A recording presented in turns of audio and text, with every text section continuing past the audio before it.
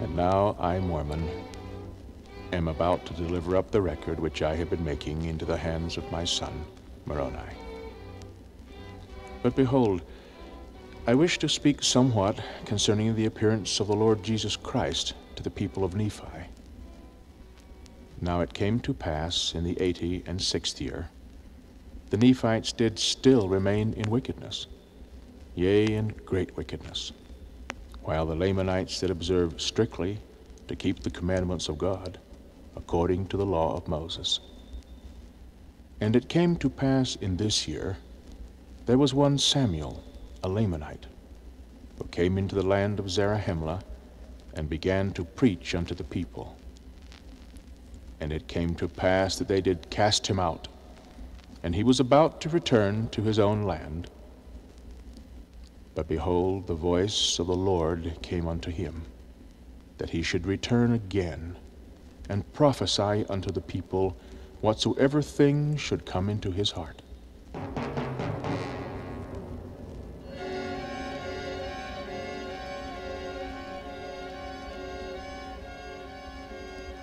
O ye wicked, and ye perverse generation, ye hardened and ye stiff-necked people, how long will ye suppose that the Lord will suffer you?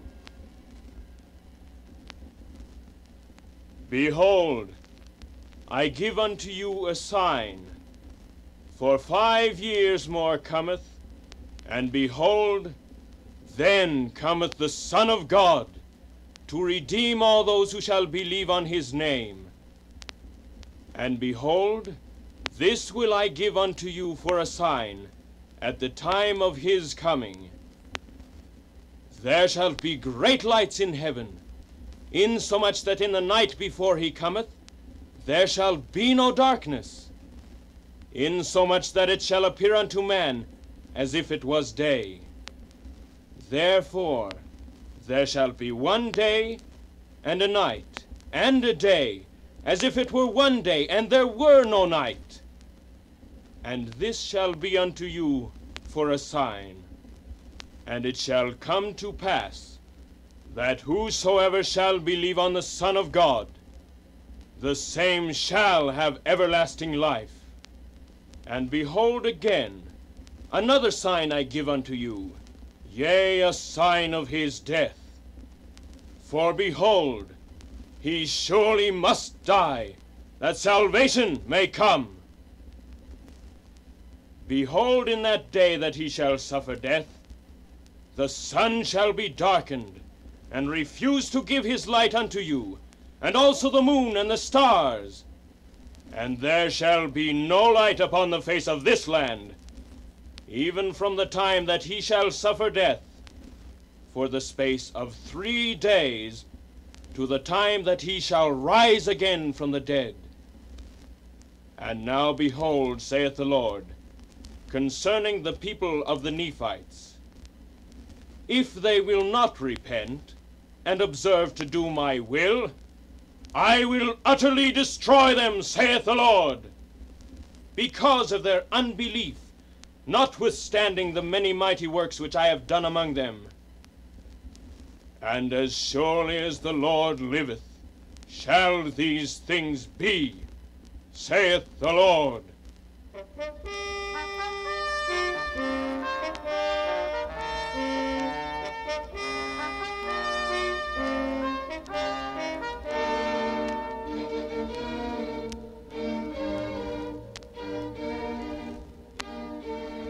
Now it came to pass that the 91st year passed away, and it was 600 years from the time that Lehi left Jerusalem. And behold, there was one Nephi, a grandson of Helaman, who did now keep the records of this people. I know very well what the others are saying. I have heard until my ears ache that the time is long past for the signs to be given. But that does not change the fact that we must speak boldly among our people. They must not give up their faith. You know too well, Timothy, that the believers grow fewer and fewer each day. So many have fallen away. They say that they have waited long enough, more than long enough, too long, and the signs have not come. Will the signs ever come? Yes, Jonas. Those signs will come, and soon. Oh, Nephi, if only I had your strength and the strength of your brother Timothy. There are days when I have to struggle all over again to convince myself that I am still a believer. And there are even those who question your convictions, Nephi. They say your father left because he was convinced the signs would never come, and that he crept off into the night rather than face the taunts of the people. That is unfair. Our father only followed the instructions of God. What my sister Rebecca says is true. My father never fled from unkind words or taunts of fools who remain blind to the truths of heaven. My father left because God gave him other work to do. Now, I repeat his warnings, and I repeat the warnings of all the holy prophets of God. The Son of God, the Savior of all mankind, will be born into the world. The signs will be given. I tell all of you to remember at the coming of those signs, they were told to you beforehand, to the intent that you might believe. But the more part of the people do not believe. Yes, Timothy, I know. They do not believe. I was there. I saw and heard Samuel, and I also heard your father, Nephi. But my children run home frightened each day because they are told they will die if their mother continues to believe. I trust you, Nephi, but what of them? What do I tell them? They were not there. They did not hear for themselves. Then you must help them through your faith and through your testimony. Do not trust in me. Let your trust rest with the Lord.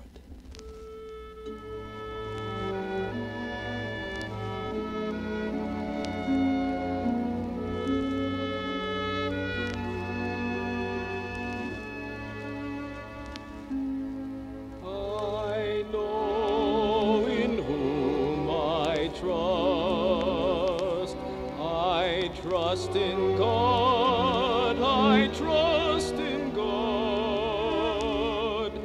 The trust I feel is not in mortal man, for flesh is weak and flesh may fail me. I know in whom I trust. I trust in God, He is my Father.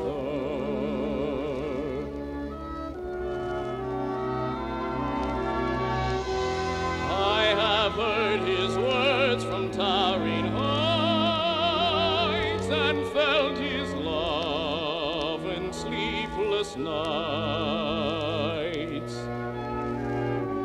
I have seen His power in simple things, the answered prayer, the peace it brings. I know in whom I trust. I know.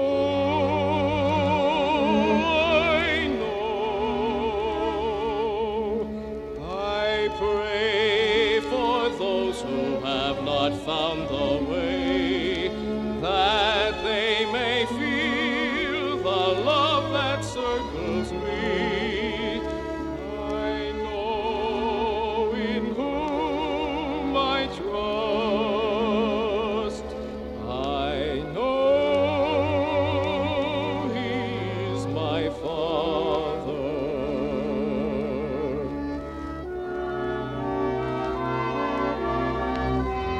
I have taught His words from towering heights and bled for stray upon sleepless nights.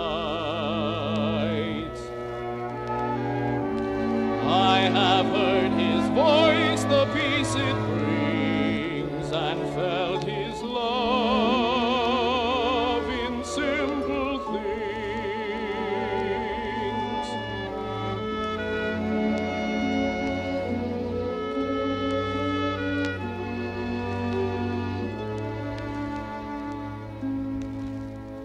I know in whom I trust.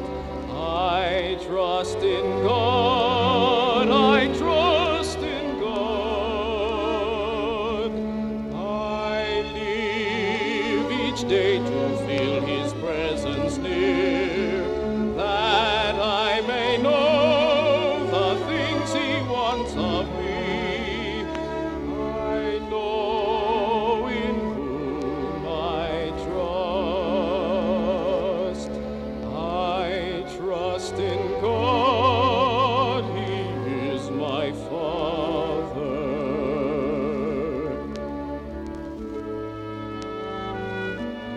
I know, I trust.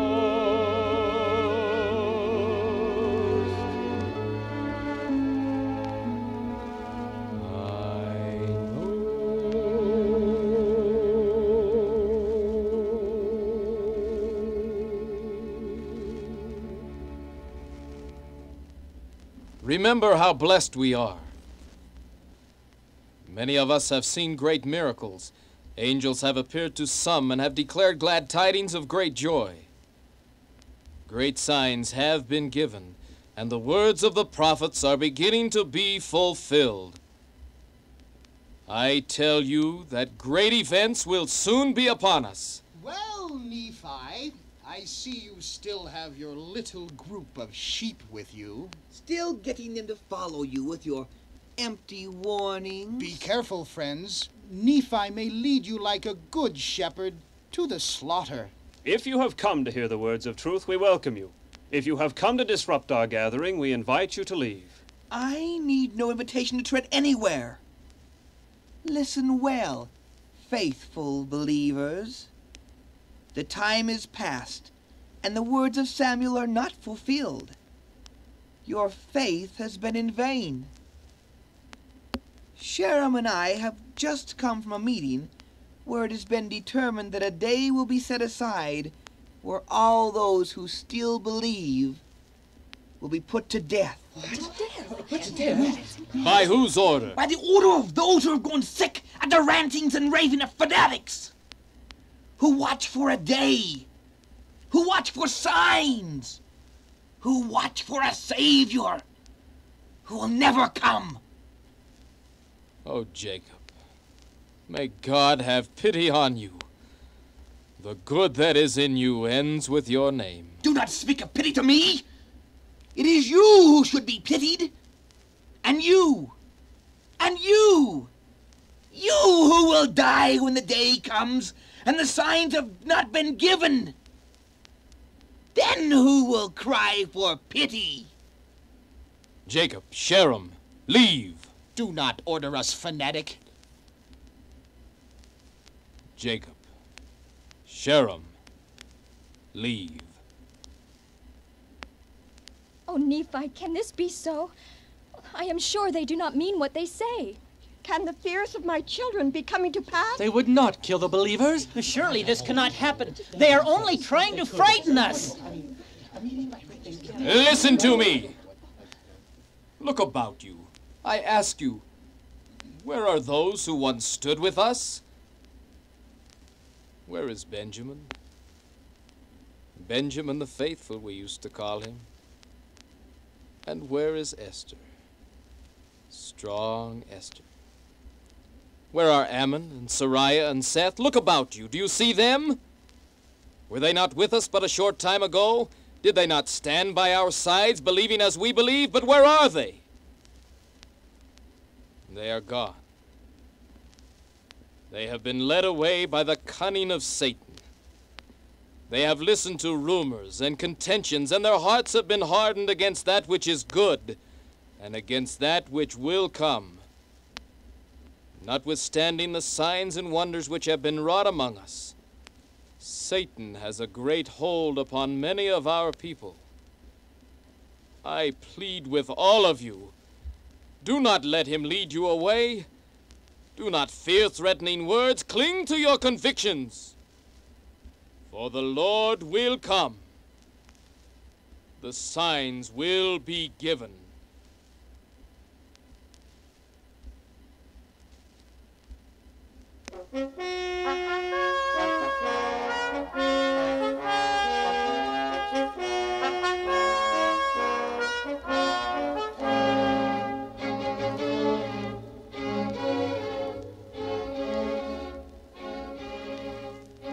Now it came to pass that when Nephi saw this wickedness of his people, his heart was exceedingly sorrowful. And it came to pass that he went out and bowed himself down upon the earth, and cried mightily to God in behalf of his people, yea, those who were about to be destroyed, because of their faith in the tradition of their fathers. And it came to pass that he cried mightily unto the Lord all the day. Father, thou knowest well the faithfulness of a few. We have continued in our love of thee, and have manifest before thee our belief in thy holy words. We have been faithful in keeping the commandments. Many who believed before have turned away from thee, for they have feared that the things which have been spoken of might not come to pass. But there are those who have been steadfast, and have watched for that day and that night, and that day which shall be as one day. Now a day has been set apart by the unbelievers, that all who still believe in these things shall be put to death, except the signs be given. O Father, have mercy on those who do not believe. Let the sign be given, that they too may believe and know that thou art God. Behold, Father, I have cried unto thee day and night, and even all this day until this night. For I fear that there are weak souls who will yet turn from the truth. They are weak and fear for their lives more than for their love of thee. Keep them strong. Let them walk boldly before men, denying not those things which will yet come to pass. Nephi, lift up your head, and be of good cheer. For behold, the time is at hand, and on this night shall the sign be given. And on the morrow come I into the world, to show that I will fulfill all that which I have caused to be spoken by the mouth of my holy prophets. Behold, I come unto my own, to fulfill all things which I have made known unto the children of men from the foundation of the world, and to do the will both of the Father and of the Son. Of the Father because of me, and of the Son because of my flesh. And behold, the time is at hand, and this night shall the sign be given.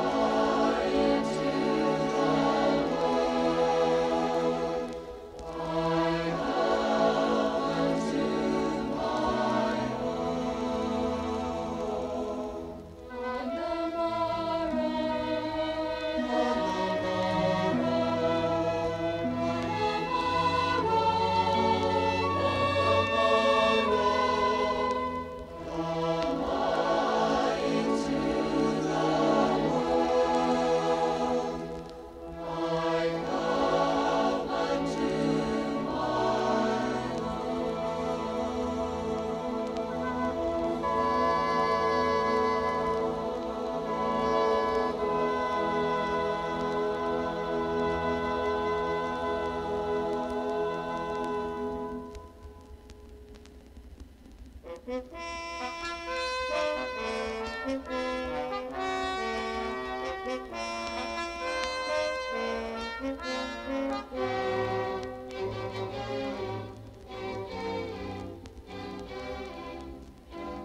it came to pass that the words which came unto Nephi were fulfilled, according as they had been spoken. For at the going down of the sun there was no darkness. And the people began to be astonished, because there was no darkness when night came. And they began to know that the Son of God must shortly appear. And they knew that it was the day that the Lord should be born, because of the sign which had been given.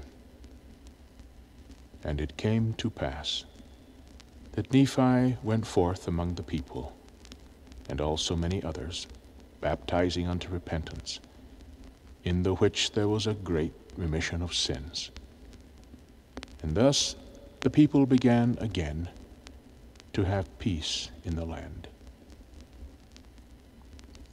And now behold, there was not a living soul among all the people of the Nephites who did doubt in the least the words of all the holy prophets who had spoken. For they knew that it must needs be that they must be fulfilled. And thus passed away the 28th year, and the people had continual peace. But it came to pass in the 29th year, there began to be some disputings among the people. And some were lifted up unto pride and boastings because of their exceeding great riches, yea, even unto great persecutions. And thus there became a great inequality in all the land, insomuch that the church began to be broken up.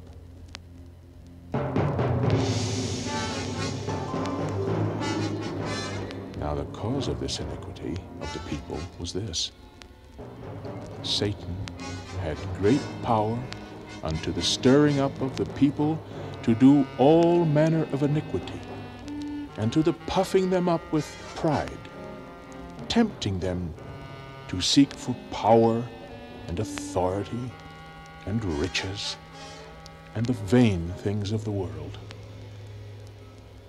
And thus Satan did again lead away the hearts of the people to do all manner of iniquity. Therefore they had enjoyed peace but a few years.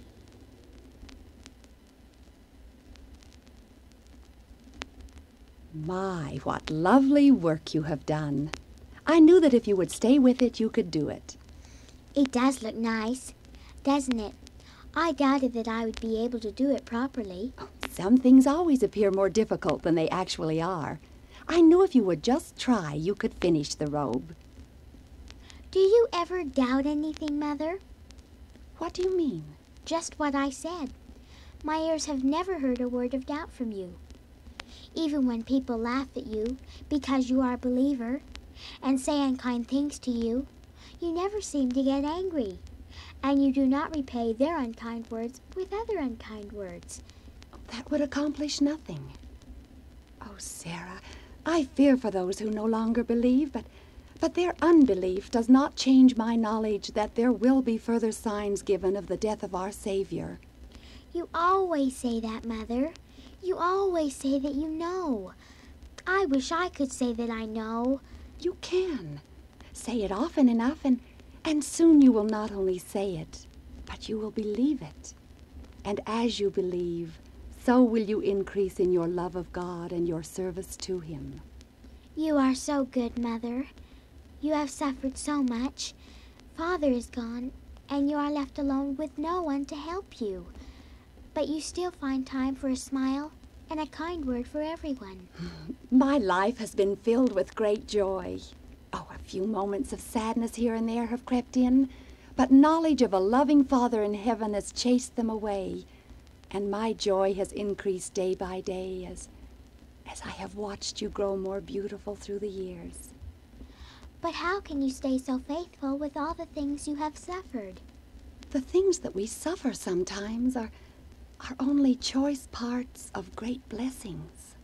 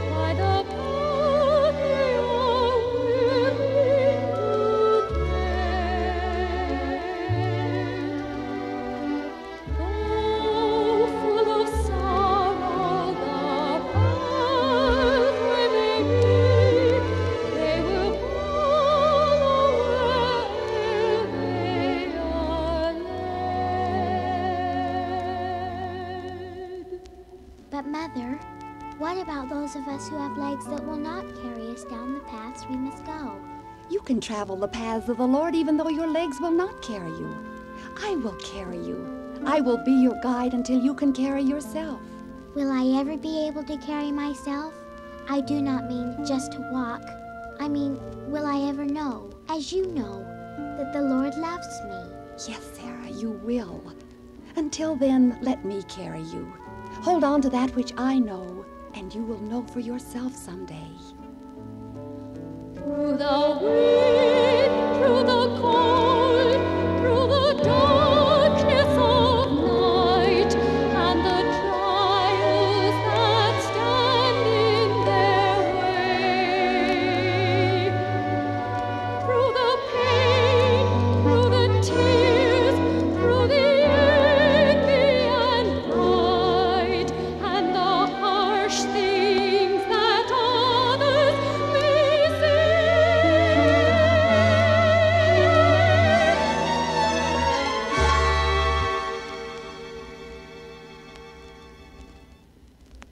Those who will follow must show how they love by the path they are willing to tread. Though full of sorrow the pathway may be, they will follow where they are led. We must follow where we are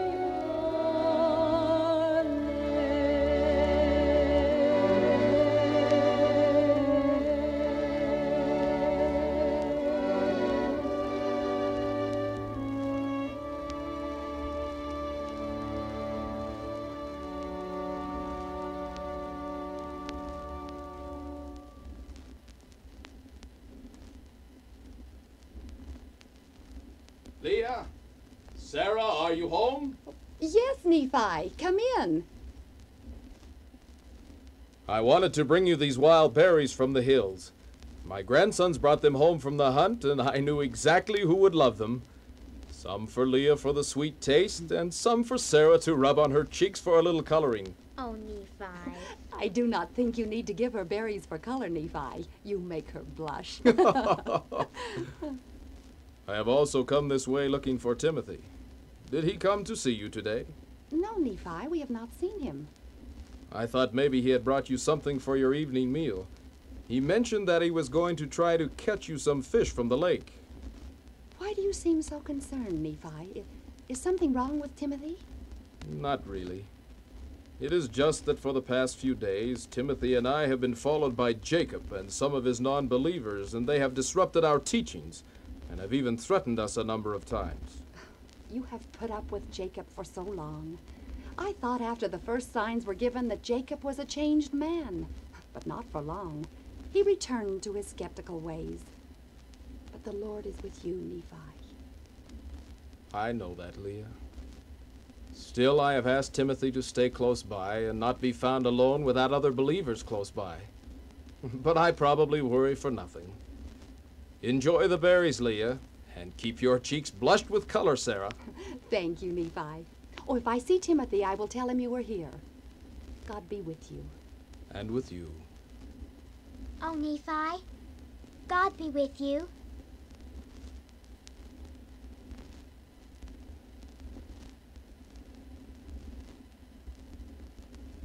See how they walk, boldly as though they had nothing to fear. Why do you follow us and taunt us? Have you nothing better to do? What could Timothy and Rebecca fear? Maybe they fear thunder and lightning. Is that not what your Samuel said to fear? Has not your brother spoken of thunder and lightning and earthquakes? Not only, my brother. I too have spoken of such things. Yes, we have heard you, but tell us again, Timothy. We seem to have forgotten. You have forgotten. You have forgotten how you changed and believed after the first signs were given. But see how the years have passed, and again you have turned away from the truth. You say to tell you again. Very well. I tell you again that the time is close at hand when the face of the land will be covered with darkness for the space of 3 days. How will you do that, Timothy? Will you put out the light of the sun that it may shine no more?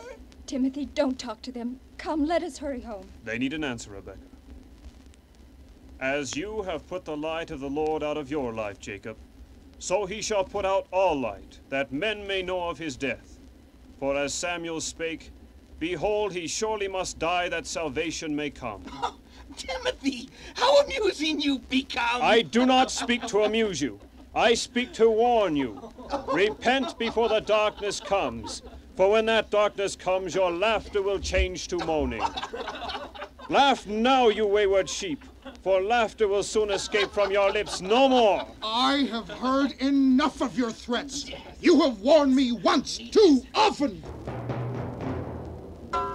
You fanatic! Sheriff, stop it! What are you doing? Hold this woman away or I will club her also. Does the truth hurt so much that you must turn to violence? The best way to silence words that you grow tired of is to make sure the words are never spoken again. That's right. Oh, Timothy. May God forgive you. Kill the fanatic. Oh, Timothy. No. No, you have murdered him. Of course we killed him. Dead bodies do not speak. And now we no longer suffer his silly words of warning. Oh, then listen to my words of warning. I not only pity you for the judgments of God, but I pity you. For when Nephi finds out what you've done, he will... He will what? If Nephi ever preaches to me again, he will suffer the same death as Timothy. Oh, Timothy. So good and kind. Why? Why did it have to happen this way? Rebecca? Oh, Nephi, where were you? Timothy's dead. They have killed him. Be not afraid, Rebecca. God still rules in the lives of men, though Satan has a strong hold of some. Do you think that clubs and stones will stop the plan of God? Though bodies die when hit with stones and clubs, the words of God live on. By the power of God, the dead will be raised.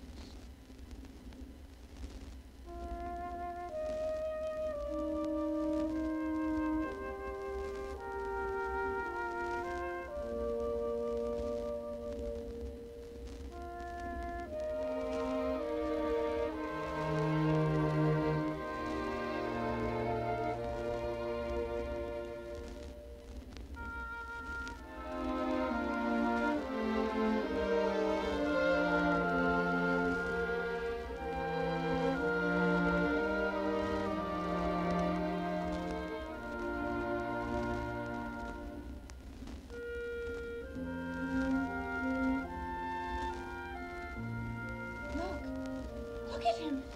He lives. And by the power of God, the living may die. Repent and know that God lives. I tell you, in the name of Jesus, the time is close at hand. Repent before you be carried away in a whirlwind, or the earth swallows you up. Repent before you pass the days of your probation. Repent. Repent and come unto Jesus.